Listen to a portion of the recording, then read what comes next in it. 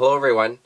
I thought I'd do a quick episode that talks about the different ways that I heat my boat, and the reason I'm doing this episode is because it's still probably the most often asked question I get after all these years. If you've been following the channel for any length of time, you know that I'm on Canada's west coast, in the more northern areas of the coast, in Prince Rupert. That's just below Alaska.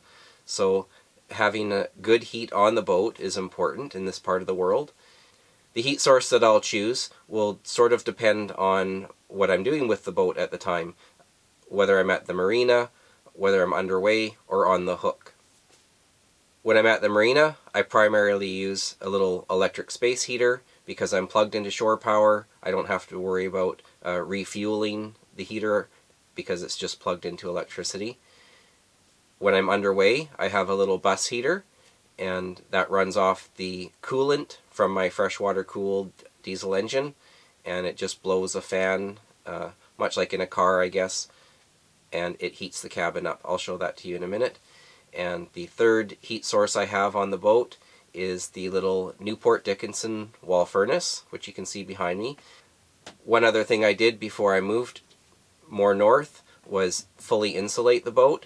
That's not only made a huge difference in being able to retain heat in the cabin, but it's also made a big difference in humidity levels and also condensation in the cupboards. I have no condensation in any of my cupboards anymore since I've insulated, and the heat retention is greatly improved.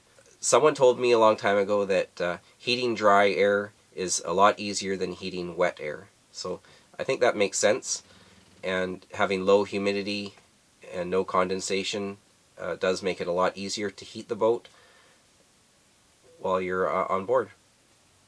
Well, let's adjust the camera a little bit. I'll show you first the little space heater that I use, and I'll show you the bus heater that runs off the engine. Then I will show you the location of the propane tank, and then we'll go over the whole setup of the propane wall furnace, which is probably what most people are interested in getting more information on.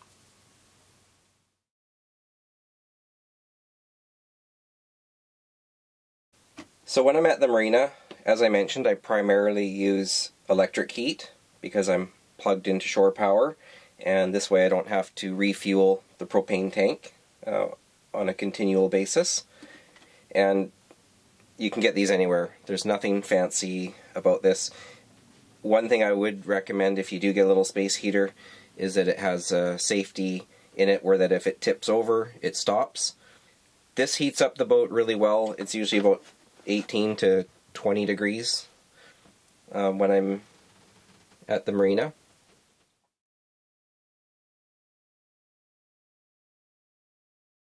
So right over here next to the space heater you can see there's the bus heater.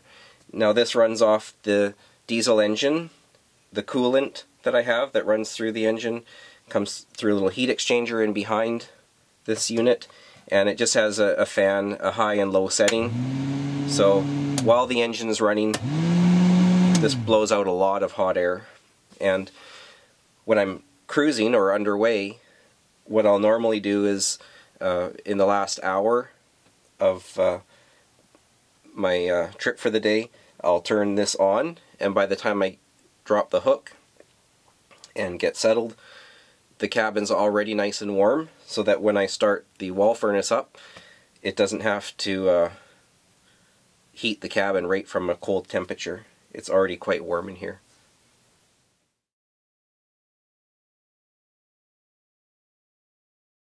The wall furnace that you see behind me is a Newport Dickinson P9000, and it runs on propane. I didn't install it on the boat. It was already on the boat when I bought it, so I get a lot of questions about the installation, but I didn't install this one, so I don't have those answers. I can tell you what the setup is and the consumption rates, and I'll show you how to operate it. Based on a 10-pound propane tank that I use, on the low setting I should get 70 hours out of it, and on the high setting I should get about 50 hours.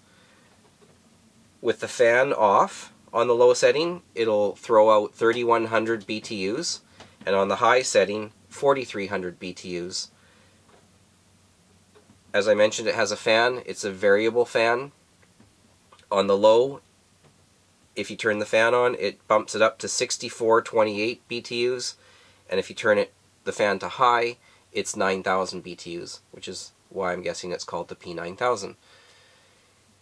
The fan's a bit loud, so I would never have it on high unless I was really desperate for heat.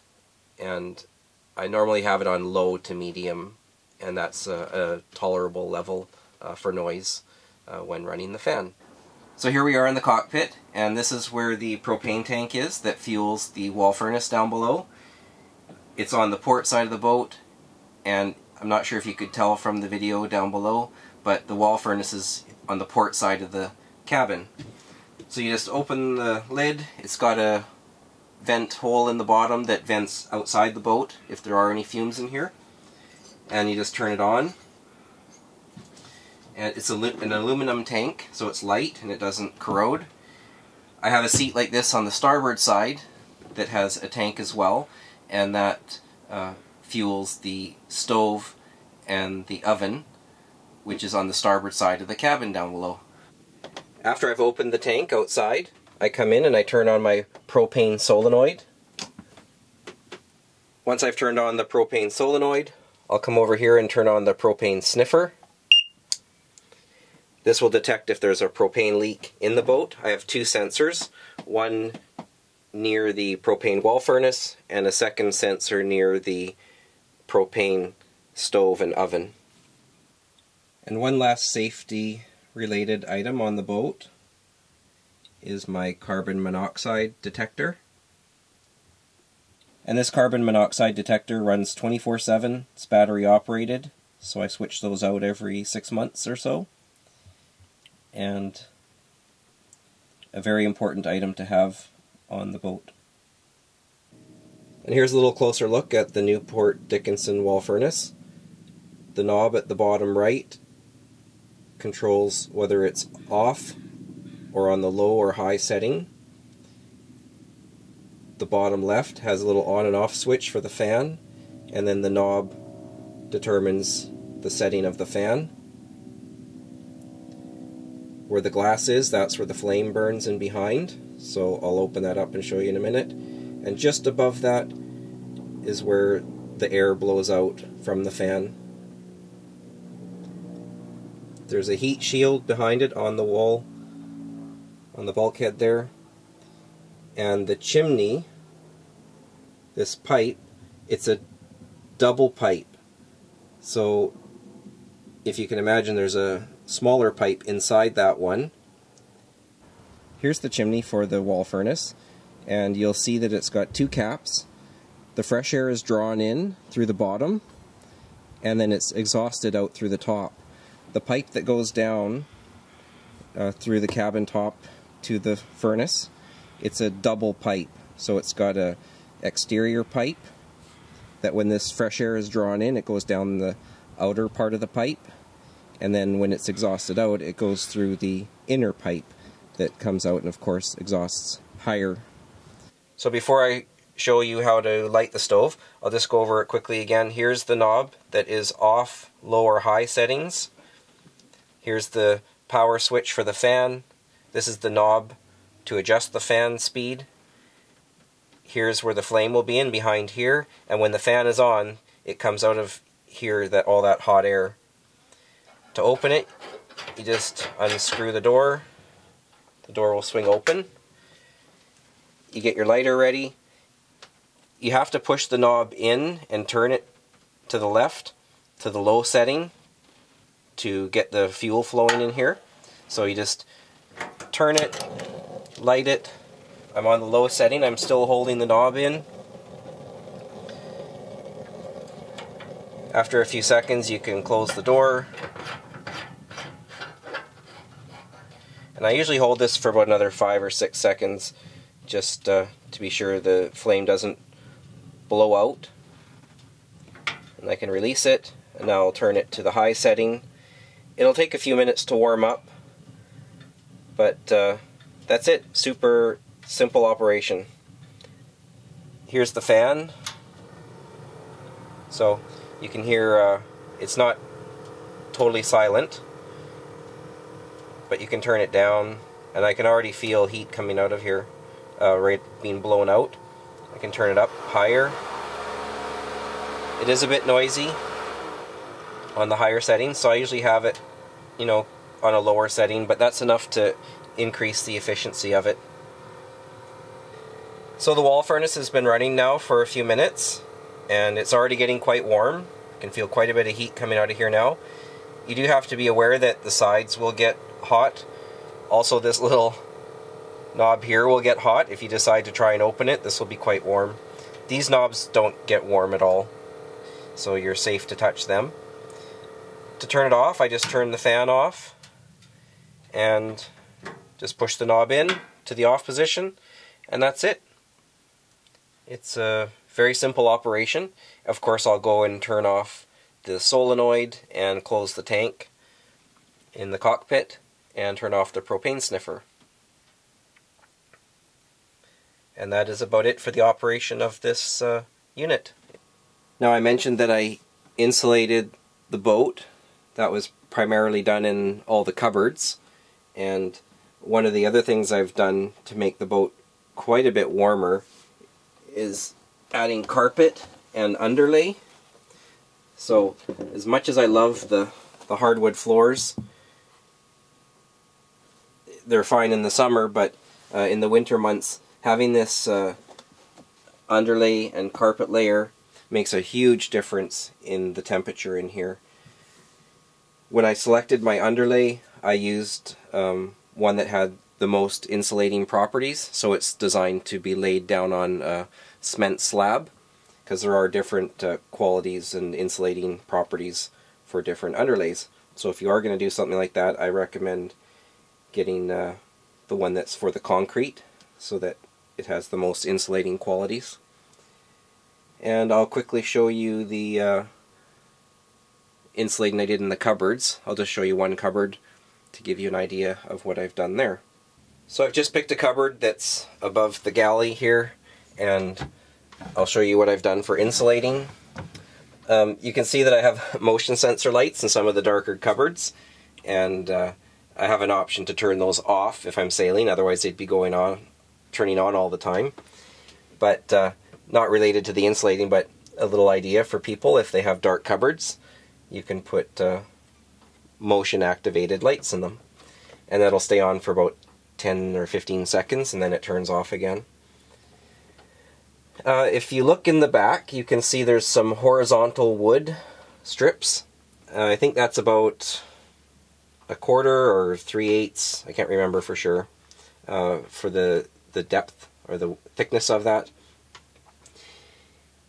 When I did this, I first glued vertical wood strips to the hull. I used a construction adhesive, and then in between the strips I put 1/2-inch closed cell foam, and then I finished it with the horizontal wood strips, and made a huge difference. I've also glued the 1/2-inch closed cell foam to the top, and I didn't put wood strips along the top. I just put a cork finish on there, and it's a really thin cork. You could just cut it with scissors, super easy to work with, and I just glued it to the closed cell foam. And this has stopped all condensation in all the cupboards that I've done this to. I've done it in the bathroom, or the head you call it, all the other cupboards on the boat, and in little pockets. Everywhere I could do it, I did it, and that has made a really big difference, not only in heat retention, but as I mentioned, condensation. And there's just a little better look at that cork on the ceiling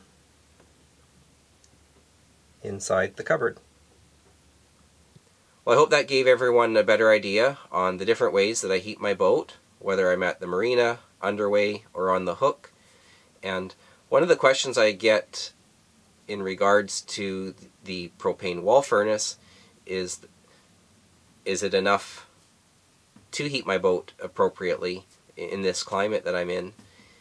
And I would say borderline yes when I'm on the hook. One thing I don't like about propane is it's volatile. So I don't really like leaving it on overnight. Once I go to sleep, I like to turn it off. Of course, then you're waking up to a pretty cold boat in the morning. A diesel system would be much safer, and I would feel more comfortable running it all night. And the other challenge about propane is that you can't fill the propane just anywhere. There's so many places on the coast where you can get diesel to fill your tanks for your engine, and if I had a diesel system, I would be able to fill it easier. So I have been looking at other heating systems. I don't really want to replace this one with a diesel wall furnace. Like Dickinson has basically the same model but in diesel. Or not the same model, but same setup with a diesel. I'm probably going to go to something that's a little bit different, which would be like an S-bar unit. Or Webasto, I think, is another name. And that's a little unit that I'll mount somewhere in the lazarette in the back. It'll be exhausted out, vented out the side of the boat. And the drawback to that is you have to run ducting through the boat, like heat ducts, and then have certain locations where you're going to have that forced air coming out. The other drawback is that you have to run a little fan, but it's a dry heat, it's very efficient, it's down low, and other people that I've talked to that cruise and are on the hook this time of year in the winter in sub-zero conditions are very happy with that system. Anyways, that's a look at the heating systems on my boat and what I might do in the future. It's adequate for now, but I'd like to have a little bit more adequate, above adequate, I guess you'd say. So I'm probably going to look at an additional heating system. I'm not going to get rid of this one, but have an additional one. Anyways, that's it for now, and if you guys have any other things you want me to talk about in regards to being on the boat in this part of the world, just let me know.